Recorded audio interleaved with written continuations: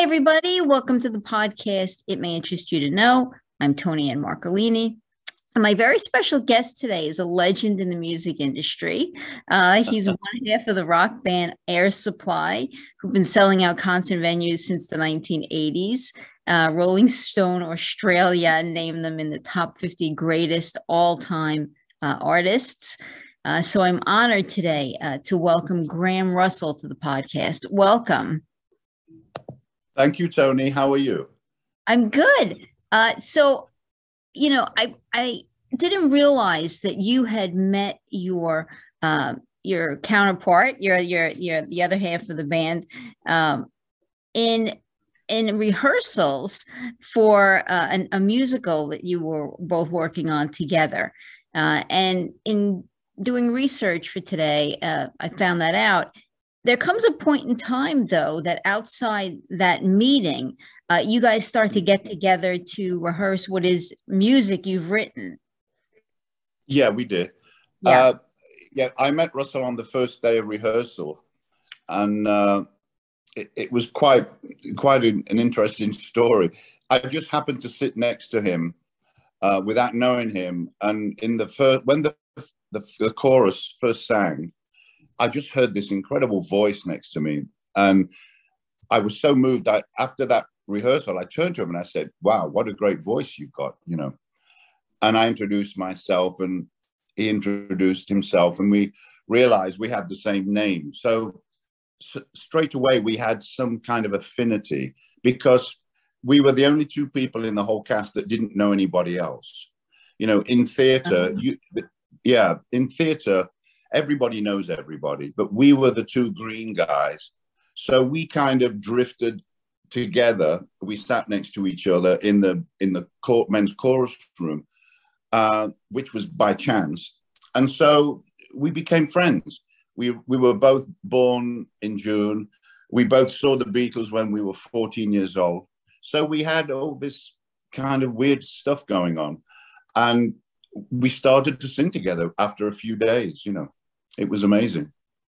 Now, when's the point in time when you think, there's some magic to this? It was straight away because, I'm a songwriter that sings. I'm not a lead singer. And so I've always known that. And I've always been waiting and wanting to work with a great singer. And when we started singing, something happened. And we never planned anything. Like if I would bring a song to Russell, even in those early days, I would just play it to him and he would jump in straight away and he would find a harmony, or he would say, "Let me sing the melody and you sing the harmony." And we wouldn't even work it out. It was just there. And it was so easy for us. It was almost like it was predestined, And we were having so much fun. And we said, "Oh, wow, this is fantastic. We're having a great time. We're in Superstar, so we're getting paid, so we can work on something so that when the show ended, we knew it was going to run for at least 18 months. But our goal was to have something together where we were working together by the time the show ended. So that was our goal. We were on a mission, You ultimately recorded Lost in Love, and it started climbing the charts in Australia. And then Clive Davis of Arista Records signed you here in America for the, after hearing the same song, and you started climbing the charts here. Do you remember those early days when you first learning that you were climbing your way up to one of what would be several, top hits? Yeah. Well, I do very well. We came to the US in '77. We opened for Rod Stewart for 6 months, and nobody knew who we were. But we thought, oh wow, there's a strong chance we could break wide open in the US, which meant the rest of the world. And it didn't happen. But it was a good thing it didn't happen because we weren't ready. The band was only 6 months old at that point. We weren't ready. So we came back to Australia, and they'd forgotten about us, and we had to start again. And we started again. I wrote Lost in Love, All Out of Love, and they were big hits in Australia, but nothing else happened. And having a big hit in Australia doesn't mean anything. It means you can tour in Australia that has, you know, 6 major big cities. But in the course of the United States, there are hundreds of them.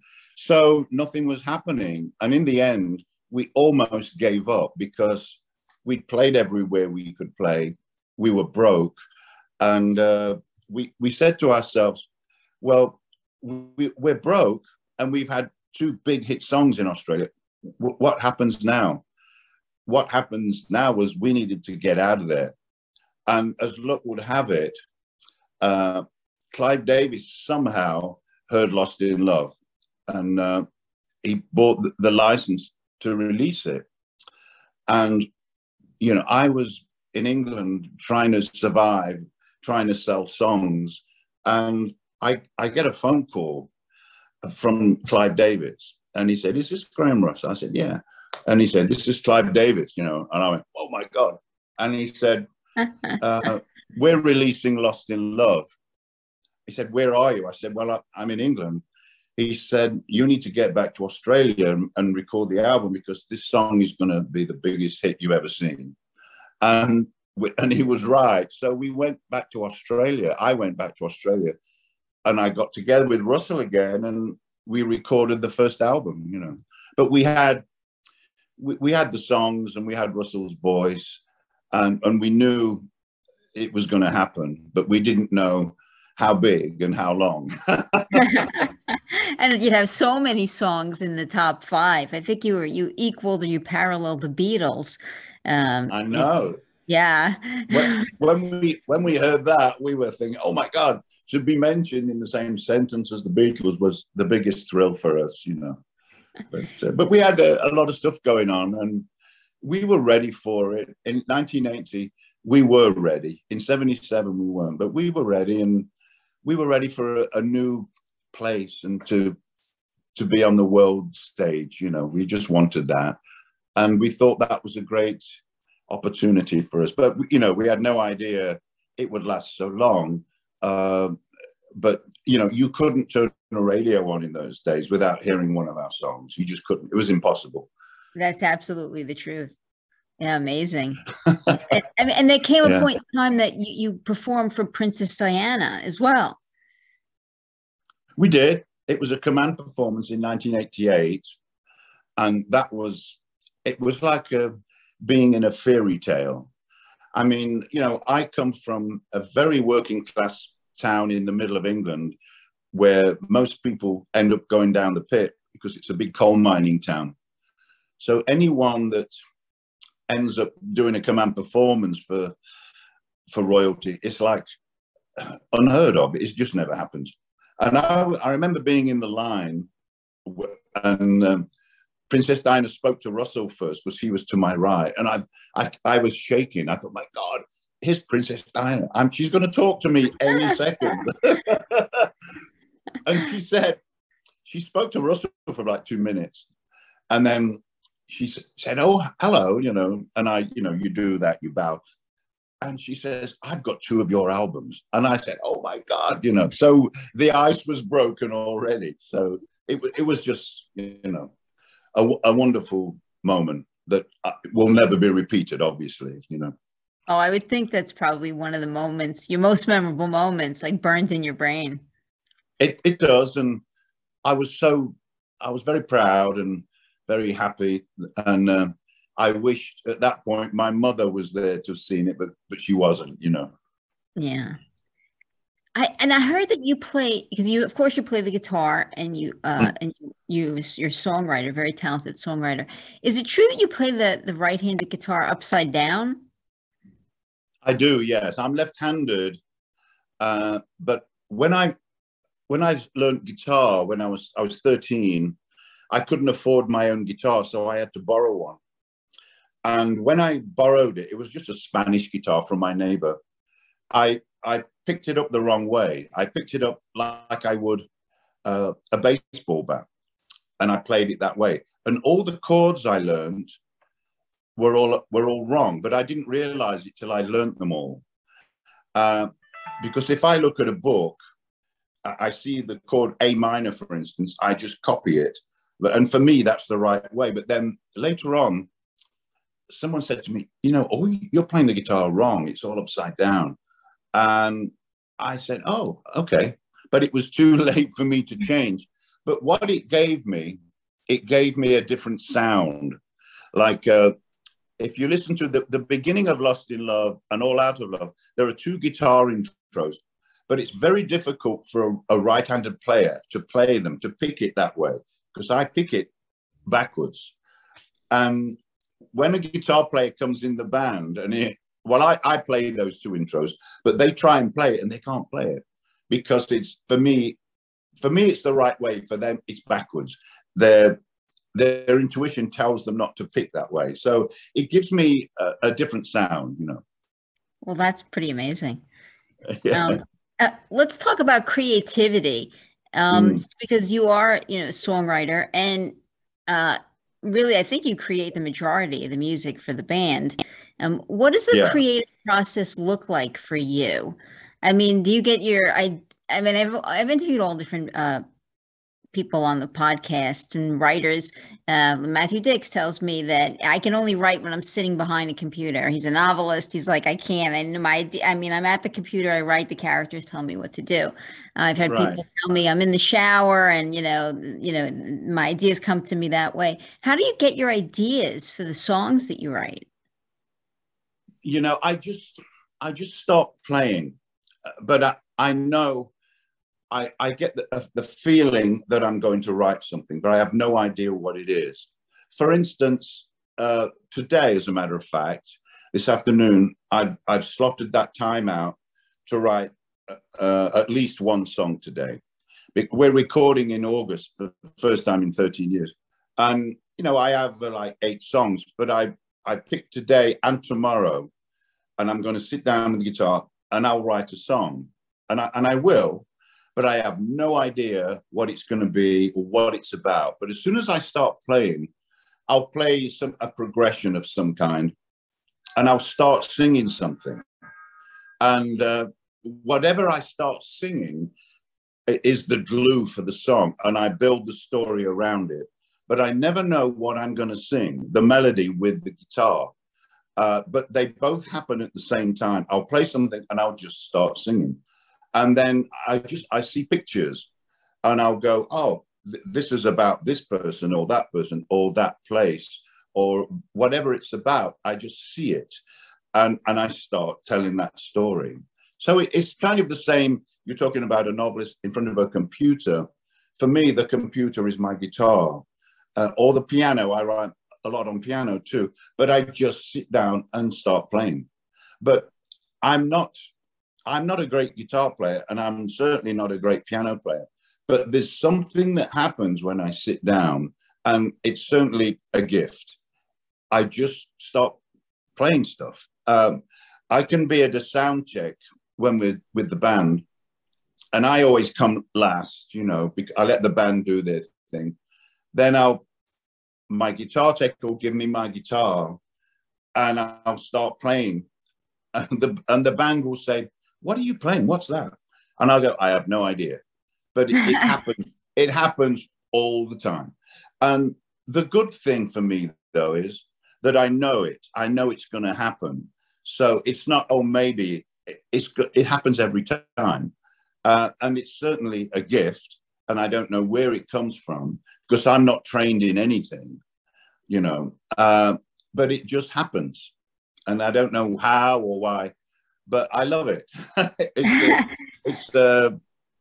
It's my whole being, Well, it certainly sounds that way. I mean, I don't know why. I guess I thought I expected you to say, well, I'm inspired when I'm at the market and I see 2 people holding hands, or I thought I was expecting something like that. So that really took me off guard. Wow, that's amazing. Yeah. It is a gift that it just comes naturally to you when you're in that setting. It is. It's definitely a gift, but the great treasure for me is knowing that, and I'm very, very grateful for it. It's always been there, and I'm so thankful that I have that, because it's given me everything. It's given me my dream when I was in my early teens of I wanted to be in a band, you know. And not only that, I wanted to write my own songs, which I was doing at the time. And it wasn't until I saw the Beatles when I was 14 where everything made sense. I went, oh, okay, now I get it.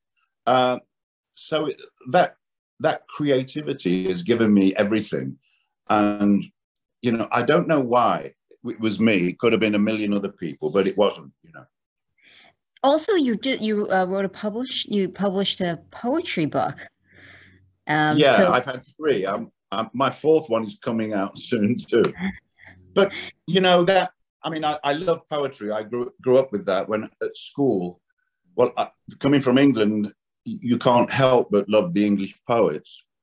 But so I studied them at school, and then I started to write my own, and I still do. But for me, that's part of music. It's you know, poetry are lyrics without music. But for me, the music is there anyway.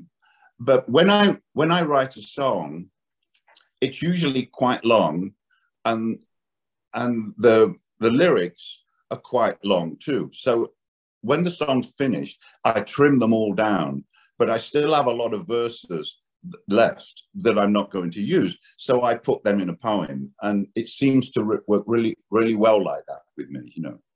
Oh my goodness, that's amazing. I heard you recently did a concert where I think you even read some of your poetry during the concert. I do. I read one poem. It's usually a different one at every show. And I must give Russell thanks for this, because he really inspires me to do that. He says, because at first I thought, you know, I said to him, I'd really like to read a poem, you know. And he said, absolutely, you should. So I read it once, and he said, you should do it every night.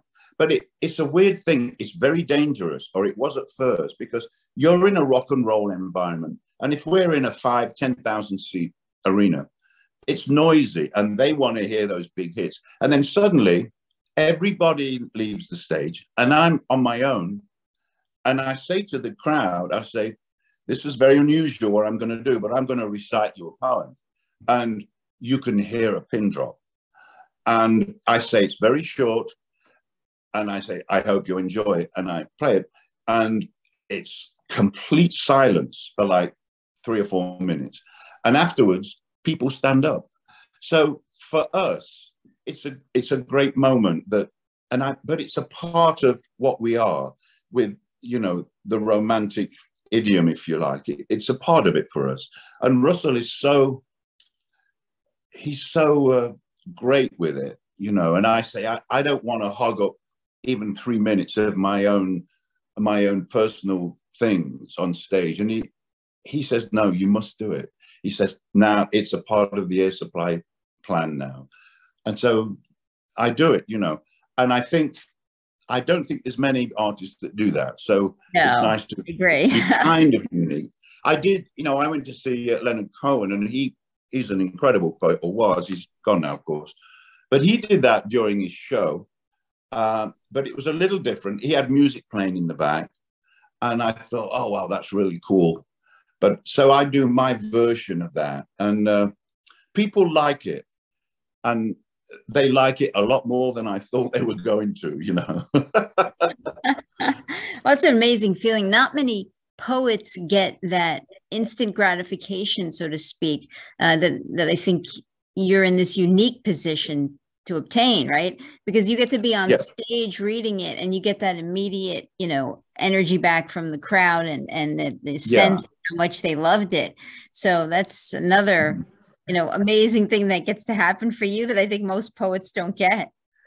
It is. And, you know, as I said, in the early times when I started to read a poem, I never want to take advantage of the fact that it's an air supply show. And I'm very conscious of that. But people love it. And after the show, they'll say, oh, I love this song or that song. Oh, and I loved your poem. So it's earned its place. But I never want to take advantage of anything for myself during an Air Supply show, because Air Supply is always Russell and myself, and I'm very aware of that, and I never want to infringe upon that privilege, you know. Now, your songs have been played in major movies like The Wedding Date and Mr. and Mrs. Smith, right? That there's just an iconic scene between Brad Pitt and Angelina Jolie where your songs is playing. Do you remember seeing that scene for the first time? Or, I mean, I assume you've seen it. I have seen it, but I must be honest. I knew it was coming because Russell told me the day before. He says, "You got to go and see Mr. and Mrs. Smith." He said, you're going to freak out. There's a song in there. And so I saw it. And then when Brad Pitt started singing, I went, "Oh my God," you know, because it's okay having the songs in movies, and we've had a lot. We've been very fortunate. But if somebody like Brad Pitt is singing it, that's different. And then there was recently one, I can't remember the name of the movie now. It was out last year. I can't remember the name of the actor, famous actor. He was dressed up as Spider-Man, kind of. Do you know which one I mean? But I saw that movie, and the same thing happened. Somebody said, "You got to go and see this." I think it was the biggest movie last year, and you said you got to go and see the movie. All Out of Love is in it, and I thought, oh, okay, maybe it'll be at the end where it usually is. Within the first 3 minutes of the movie, he's singing All Out of Love, and I'm going, "Oh my God." Well, what's that like? I mean, you create these songs, and certainly you sing them within the vacuum of a studio, environment, and then you go out into the world and you perform them at concerts. But it's always, you and your band doing that. What's it like to see it in this other forum, like in this other way, like to be sitting like the rest of us in a movie theater and suddenly see your music? I mean, that's got to be an amazing feeling. It's amazing, and it's happened a lot of times, but every time it's even more amazing, simply because it just tells you that the world loves what you're doing, and so much that they're going to put one of your songs in a movie, and that's a great privilege. But the great thing too is with us in particular, we do get to go and play that song live, where a lot of songs in movies might be from people that just write songs for movies, but we get to play it, so people get to hear it, and it's just a great privilege to hear it. We go, "Oh my God," especially with songs, All Out of Love and Lost in Love. They're from the 80s, so it's a long time, but people still want to put them in movies. They're iconic. Yeah, iconic. Yeah. Go ahead, sorry. You've had so many experiences, amazing experiences, unparalleled by most people's career. Do you have, and this may be unfair of me to ask, so I'll apologize ahead of time, do you have one moment that's forever etched in your brain as the most memorable moment in your career? Well, one of them we spoke of already is meeting and playing for Princess Diana and Princess Charles. There's been a lot of them, I mean, one was when we played in Cuba I think we played there 12 years ago, and we'd always wanted to go there, but playing there was such an incredible experience for us because it was a huge crowd, and we got there, we sound checked at like 5 o'clock for an 8 o'clock show, and the not a tornado, the hurricane was coming in. Hurricane Dennis was coming in. Oh. And they said, "Oh, but we're going to be okay. You're going to be okay." So it started to rain about 7:30. We were going to go on in half an hour, and the promoter came in and he said, we are expecting 50,000 people, but he said they just keep coming. There was almost 300,000 people there, and we didn't go on till 2 o'clock in the morning because the hurricane came in. Everything got drenched. The winds were like 80 miles an hour, and we were backstage going, "Oh my God, what's going to happen?" But suddenly the rain stopped and the wind abated, and he said, "You got to go on now." So we went on, did the whole show, And then all these people, I've never seen anything like it. And then when we came off, the wind came up and the hurricane came back in full force. And there were cars being blown down the street, you know, like tumbleweeds. And it was just an incredible experience. And we said to ourselves, this is one of those moments. It'll never happen again, you know. So that was definitely one for me. Wow. Yeah. Do you, and I know you probably get tired of this question, but do you have a favorite song that you've written? Is there one that is special for you? Well, you know, they all are. But All Out of Love is, I think, my favorite song. It may not be the cleverest, but it's such a simple song. And plus, it was the first song I ever wrote on the piano. And I'm a terrible piano player, but I kind of get by. But I love that song because I know what it means to so many people around the world. You know, we always close our show with it.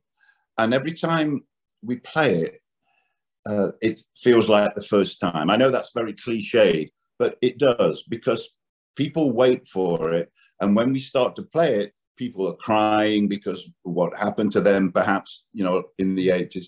But it's a song that's transcended time. And I think if we're remembered for anything, maybe it'll be that song, I hope, you know, because it's a beautiful song. It's simple, but it has everything in it that you need when you want to listen to a song, in my opinion, you know. Deadpool? Are you thinking of Deadpool? Yes, it's Deadpool. Yes. I looked it up. Yeah, I can never remember the name of it but he dresses up like Spider-Man in that spiderish But yeah, he came out and sang it, and it was so cool. Did you know ahead of time did you know your song was in it ahead of time, or are you just like watching it and going, oh my goodness? I did know it was coming in. Russell again told me, but I didn't know when. And I presumed it was going to be in the middle or at the end of the movie. But it was in the first 2 or 3 scenes. It came in straight away. And I went, oh my God, here it is. But, I mean, being a working, traveling, touring musician, things like that are icing on the cake, you know. And because being on the road it's not difficult, but it can be difficult sometimes. But when you get things like that happen, you go, oh, it's worth it, you know. It's worth getting bumped off a plane or getting stranded somewhere, you know. That's what makes it. I mean, you're still doing I heard about 130 shows a year. I mean, that's still a grueling schedule to have on the road. It is, yeah. And I mean, one of these days, we're going to start saying to our manager, we don't want to do that, or we don't want to do that show. But, you know, he comes to us with every show, and we always say, yeah, we want to go, you know. I mean, like, for instance, in October, I mean, especially now after COVID, in October, he came to us and said, do you want to go to Brazil in October? And we said, yeah, because Brazil's beautiful. And we haven't been there for 3 or 4 years. And we said, yeah, we'd love to go. And he says, okay, I got 5 shows in Brazil for you in different cities. And then he'll say, well, while you're down there, do you want to go to Chile and Argentina? We'll say, yeah, well, let's do that at the same time. So suddenly you're on a 3-week tour. After we've said yes and it's all confirmed, we go, maybe we should have come home in the middle or something. But we do it, you know. The same with Australia. In December, we're going to Australia. So he said, well, let's do New Zealand, Indonesia, Singapore, and Hong Kong. And we say, yeah, let's do it. It'll be fun. But when we get there and actually in the middle of it, we go, we need a day off, but we don't have one. And Russell and I always say, you know, we will say, we should have told him we didn't want to do this one. And we'll say, yeah, we always say that, but it never happens, you know. But it's part of being a musician, you know. It's difficult, and the travel gets more difficult as you get older. But I think it's, you know, we get older, and it's just different, you know. Although we travel now a lot nicer than we used to, but it's still, you know, it can be laborious sometimes. But, you know, we do it. It's part of everything. Is there something special when you perform in Australia? Is there Yes. yeah, I would think so, like Oh, a coming home moment for you. yeah. We played there 5 years ago, and we played the Sydney Opera House, which is an iconic venue.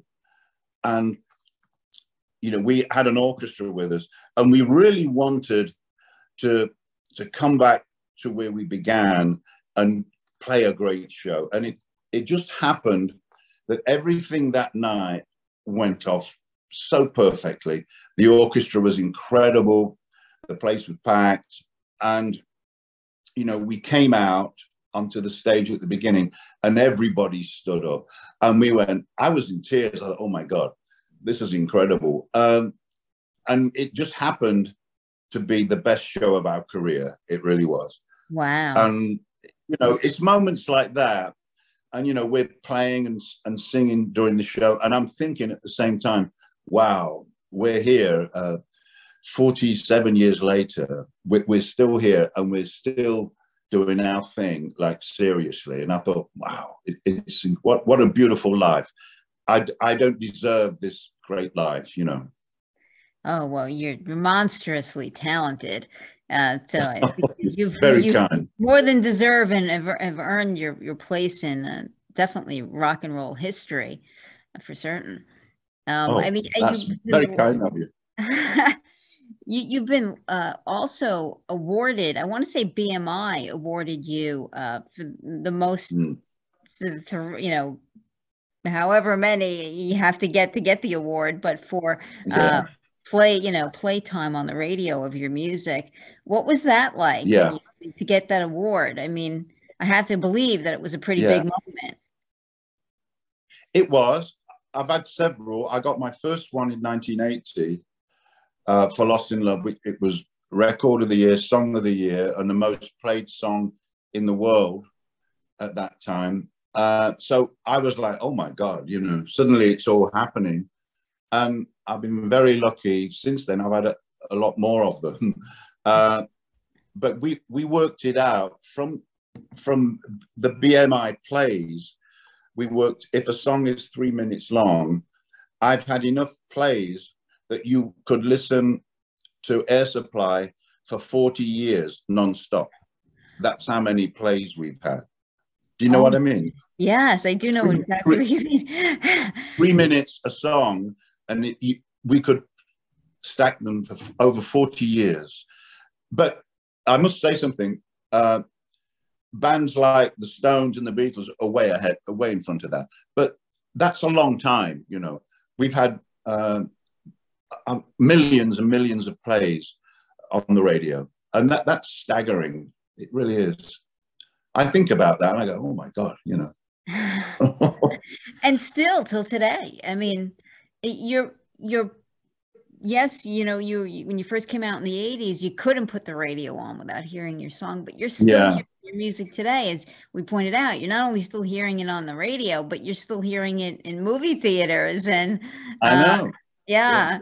And it's just That, you're sold out, and when you tour, you're sold out. I mean, people are yeah, clamoring still to hear your music, both the original music and new music. they are. Yeah. You know, we always play a brand new song, always. And, you know, it's difficult to do that for any band. You know, that's when people go and buy a T-shirt or something. But they sit, I'll tell them, say, hey, I'm going to play you a new song. Have a listen, and they love it. And, you know, then I read a poem to them. And so I'm in dangerous territory, but it's not. There's got to be a little danger sometime. Well, for me, you've got to walk on treacherous ground. You know, that's what it's all about. Trying new things, doing something that they may not like, but you soon find out, you know. But I love that we're able to do that, you know, in amongst our set of all these big hits. Then we'll put a brand new song in, and we massage it, what we call we buffer it each side with a big hit. So they presume that that song is a big hit too. It's stagecraft. Now, when you're creating new music today, do you feel in Yeah. any way obligated to stick to your sound, right? You have a certain type of sound from the band. It's Right. unique to Air Supply for certain. Do you always feel obligated to stick in the confines of that, or no? Or do you feel like, I want to try something Right. totally different? Well, the songs that I write, they're all very different. But when I write them on the guitar or the piano, I never know ultimately how they're going to sound in the studio, because it can go in several directions. But usually the songs that I write they're of a familiar type. I play very kind of folky stuff on the guitar. But then when I put a melody to a simple progression, it changes it and it puts it in another direction. But I never know till the song's finished where I want to take it. Like I could make a simple folk song into something quite orchestral. And it depends on a few things. When I play the song to Russell, he'll say something. For instance, if I play him a folky thing that's really beautiful, he may say, oh, the band would be great on this song. Where I'm thinking, oh, it should just be guitar and you and I. He'll say, oh, the band should play on that and it should be heavy there, or it should be orchestrated. And I'll go, oh, okay, that's interesting. So we never know where it's going. But the first phase, like for me today, will be to write the song. But I have no idea what it's going to be. And I love that. It's a blank canvas. And then suddenly the dots will appear and then I'll join the dots. But it's such an exciting feeling, and I tell myself a couple of days before, like yesterday was like a holiday, so I didn't do anything, or Sunday. But I've been thinking, yeah, I'm gonna write something today, and I will, but I don't know what it is. But it's so exciting knowing that, because it's like there's a Christmas present over there in wrapping with a big bow on it, but I can't open it until Christmas Day. So I'll start to open it and unravel it, and there'll be something there, and I'll go, "Oh wow, that's great!" You know what I mean? It's so fun. Well, you make it sound fun. Well, and it's probably fun for you because when you sit down, actually good stuff comes out. If I went and sat down, it does. Be much fun. It'll be fun. It's always fun, and it's always there. But I'm sure one day it won't be. But I don't know. I don't see that day coming anytime soon. Are you still changing the material sometimes, like in studio? Yeah, we are. As I said earlier, we're going to record in August for the first time in 12 or 13 years. And for the first time in a long time, we're going to have somebody else produce the album. I want to step aside. I just felt I wanted to this time. So we're having somebody come in that we chose that's going to work with us. And interestingly enough, we haven't worked with this person. He's quite a famous producer. We haven't worked with him. Not only that, we've never met him. But once again, we've spoke on the phone, or I have, and I've got this rapport with him. But once again, it's that excitement, not knowing what he's going to do. But I'm going to give up control. I'm going to bring the songs in, and he's heard a lot of them, but I'm giving up control. So I'm excited for that, because he'll say, I'm sure, let's do this, or let's try it that way. And I'm going to go, yeah, okay. So it's really exciting knowing that, I'm really looking forward to it. I bet it's harder to get those exciting moments because you've done everything, right? It's hard to, it is, but we haven't recorded for 12 years or so. Plus, we always record live with the band. We don't use computers or start off with a drum machine and then do that. I'm not into that. We do everything live. I never use a computer to write. I have a grand piano and my guitars, but we play live, you know, and that's the way we're going to do it, you know. I have to ask you before I can let you go, but can you remember the very first time you stepped out on a stage as the group Air Supply? Yes, I can. And fortunately, we already had a big hit in Australia because we were in Superstar when we released our first single. And so people were anxious to see us live. And we left Superstar, and the next week we played live for the first time, and it was an incredible feeling. And I'm sure it was really sloppy because we just put the band together, but it was Russell and I, and we were on form, you know, our vocals were right there, and I was playing guitar, Russell was playing congas, and it was fantastic because it was loose. We weren't well rehearsed, but there was that seed there, and you couldn't deny it. And everybody would come to us and say, wow, you guys sound great, even though it was sloppy and unrehearsed. But there was something there that we all felt, and we saw it, and we could feel it so strong.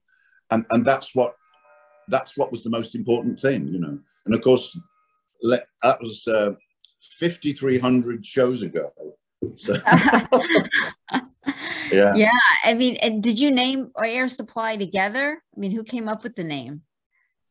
Well, we were in Superstar, and we had a record coming out, but we had no name. And now the record company, CBS, said, you've got to give us a name by tomorrow because we need to go to press with the single. And so Russ and I agreed, whoever came up with a name the next morning, we would go with it if it was okay. And so the next morning, I said to Russell, have you got any names, you know? He says, no, I ain't got anything. He says, have you got anything? Well, I said, well, I had a dream last night, and this is a true story. I said, I dreamt of this big billboard. It was huge, and it was completely white. And on the perimeter of the billboard, all these lights were flashing like strobes and going off. And in the middle of the billboard, in big black letters, it said Air Supply. And I said, that's the only thing I have. And he said, He said, okay, we got to go with it. And that's how we got the name. Oh my goodness. Yeah, it's a true story. Wow. Yeah. Yeah. Can you remember then actually seeing, I mean, you must have seen billboards. Oh, I can remember the dream. I can remember it as vividly as it was last night. Yeah. And then to see it come to fruition. I mean, you must have seen your name on real billboards after that, after the dream. I mean, wasn't that surreal? I did. Yeah, it was bizarre because the dream was so vivid and like, boing, you know. But when we were in 1983, Arista Records, we had the greatest hits out, and they had a billboard on Sunset Boulevard. And it was huge, and it had lights all around it. And in the middle, it said Air Supply, and it had a picture of Russell and I from the greatest hits. And every week, they would change the figure of how many units were sold that week. And it started at, 300,000. And it kept going, and it went past 2, 3, 4 million. Every week, it would go there. And we would drive, we'd say, let's take a drive down Sunset and see that bloody billboard. And there it was, as large as life, with like 4 or 5 million copies of the album sold. So knowing the dream and then seeing it live it just tells you that anything is possible. And that's the big takeaway for me, coming from where I came from, with no phone, no car, nothing. And then seeing that anything is possible. If you got to believe in it, And do you get, I mean, I imagine you get a lot of songwriters and artists who ask you for advice through the years. Do you have one one piece of advice you could give somebody young and starting out? They do ask me that, and I always say the same thing. I'll say, you've got to believe in yourself, because if you don't, how can you expect anybody else to do that? You know, from when I started writing songs when I was 13, and they were terrible songs, but there was something there. And I used to say to my friends, I'd say, I want to play you a song. And they'd sit and listen to it, and they go, oh, wow, that's really cool. I mean, it was terrible, but I got confidence from people like that. But you've got to believe in yourself, you know, you've got to have confidence, because people, certainly in music industry, they're ready to knock you down, you know. They're ready to knock you down and step forward. But I don't let people do that, you know, not with my songs, you know, not now anyway. Did you have a mentor? I have, and I am now too. There's a young lady that's just 17 years old, and she has a wonderful story. I'm not going to bore you with it now, but she has a wonderful story, and I'm kind of helping her out. She's an excellent, a gifted songwriter, so I'm guiding her down the path, not doing anything with her, like as far as co-writing, but I'm trying to guide her and let her avoid the pitfalls of the business, which there are, you know. When you were young, who was your favorite artist? Oh, the Beatles. Yeah. Right away. Yeah. Yeah. It's funny. I have my favorite songwriters, and they're all born within a few days of myself. So I feel very fortunate to be in that group in my head. You know, my favorite songwriters are Paul McCartney, Bob Dylan, and Roy Orbison. And oh my goodness. They're all June birthdays, and I love that. Well, there must be something about it, right? That you're all so talented. I think it's either a coincidence or there's something going on with that kind of thing. Funnily enough, you know, I lost my mother when I was 10 years old, and that had a profound effect on me and sent me in this direction. But both John Lennon and Paul McCartney had the same event happen to them in their childhood. You know, they both lost their mothers. Yeah. So I think that had a lot to do with it too. You know. Sure, our life experiences do kind of build up and mold us, right, and make us who we are. Oh, absolutely. I mean, it's all about those experiences. And, you know, I just finished my autobiography, but oh, really? Yeah, I did, yeah. But what it did for me, I mean, I didn't write it because I wanted to write a book. There are certain events that I knew of in my childhood that I wanted to write down before I forget them, and before I lose that clarity. And I started to write them down. And then there were so many that they started to take a shape. So I ended up writing the book. But what was most important to me was it brought back all those memories, and it brought back those times that were very difficult. And I relearned how I navigated through them and to make the person that I am. And it was really very interesting for me. I don't think anybody had any interest in reading it, but I disagree. I disagree. Well, we'll see. But it's, you know, I had a very difficult childhood and very emotionally distraught, and a lot of weird things happened.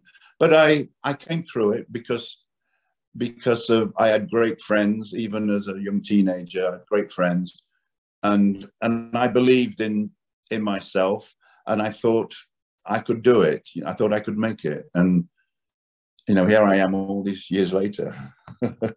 Well, I'm very excited to get to read the book. I'm kind of an obsessive reader, so I'm going to be.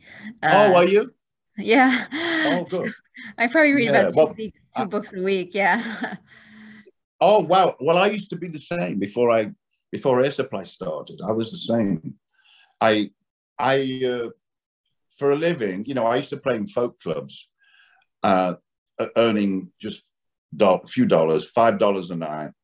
But in the day, I was a voracious reader, and I would read the same books, and I just loved it. And you know, when we're on planes, we were talking about travel.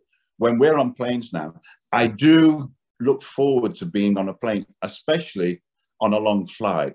And I'll take 2 or 3 books on the flight with me, and I'll usually get through at least one. And I just love it because, you know, people will bring you a cup of tea and a sandwich, and I can just read for 8 hours, and I love it. I love that too. That's, to me, that's like a vacation, a cup of tea and a book. Wow. Oh, yeah, I love it too. I'm glad you're of the same ilk. That's great. So now I'm going to be looking for your book. I can't wait. You got me very excited. Oh, good. Yeah. Well, I'll let you know. I'll let Steve know when it's coming out. Yeah. It's being edited right now, but I think you might enjoy it. I hope somebody enjoys it. Oh, I think a lot of people are going to enjoy it. I mean, there's still hundreds of, like, even Facebook pages dedicated and Facebook groups dedicated to you and your band and your music. So you're still very much in demand. I know. I clamoring for information about you guys. It's amazing. But what a great life I have, don't I? You do. You'd be hard pressed to argue against that. Yeah. So I have a question. I have a question for you, Toni. How do you look so fresh and happening this time of the morning? Well, you flatter me, but I'm an attorney. I've been an attorney most of my career, so I'm used to being up very early and having to be ready to go. Oh, well, you look fantastic. You look really beautiful. Oh, thank you. That's such a kind thing to say, especially, I mean, that'll make my day. I'll be running around telling everybody, do you know Graham Russell said I look great? It's true. So thank you. Thank you. And I know I kept you way past time. I know you have another. Oh, that's... So I really appreciate your time so much. I was very excited. I could hardly sleep last night. I was so excited that I was going to get to talk to you in the morning. I've been a lifelong fan, so this was really an honor. Oh, where are you based, if I may ask? New Jersey. Oh, okay. Cool. I think, have you seen us live before? I didn't. I just found out that you were here, just recently, and I didn't know. Okay. I wish I had gotten the chance to see you guys live. Next time, I'm going to pay more attention. Next time you're back this way, New York, New Jersey area, I definitely want to see you. Yeah, I think we're coming back in like a month or something. So have a look. But if you're coming to a show, let me know. Let Steve know, and we'll get you tickets. And I'd love to meet you in person.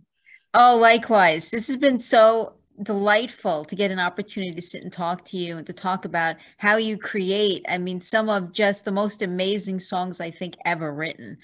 My! Now you're flattering me. No, that's how I feel. I mean, there's so much to, as you said, both the music, and the lyrics to everything you've written. I've always loved the music. I have so many of your CDs. Now, of course, they're on my phone. Oh, cool. No one has CDs anymore. Right now, I download them to my phone just to have some of my favorites that I carry with me. Yeah. And so I think to get an opportunity to talk to you about how you've created it, which surprised me, it was an honor. Thank you so much for being here. Oh, Toni, it's my pleasure. Thank you. I've been looking forward to it too. And I hope I'm glad we were. Oh yeah, I'm glad we were able to spend more time and not just a few minutes, And I hope when your book comes out, you'll come back and talk to me about your book. Oh, I would love to. That is a date for sure. Thank you. All Thank right, you Toni. so much. Thank you for being here. Thank you, Toni, and have a lovely day. You too. Bye. Bye-bye.